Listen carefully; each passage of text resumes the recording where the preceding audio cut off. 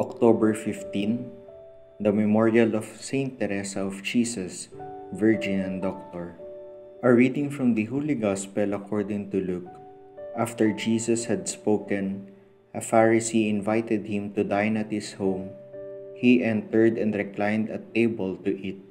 The Pharisee was amazed to see that he did not observe the prescribed washing before the meal. The Lord said to him, "O you, Pharisee, although you cleanse the outside of the cup and the dish, inside you are filled with plunder and evil. You fools!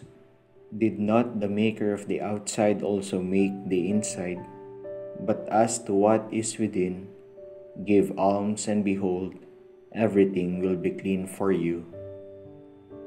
The Gospel of the Lord.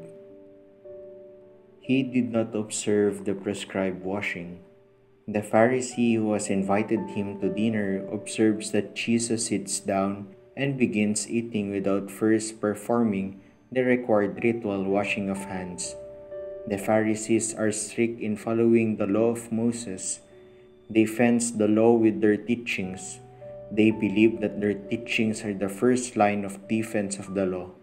They have developed many teachings since post-exilic times. Jesus responds to the Pharisees just as strongly as he is criticized, in keeping with his momentum as a prophet, eradicating what does not come from God. Jesus is not content with purifying the outside. He wants cleaning of hearts and minds. The Pharisees appears clean before their own eyes, but in God's eyes, they are full of filth, for they extort money from the people. Jesus teaches them to be clean inside by giving alms and by being charitable.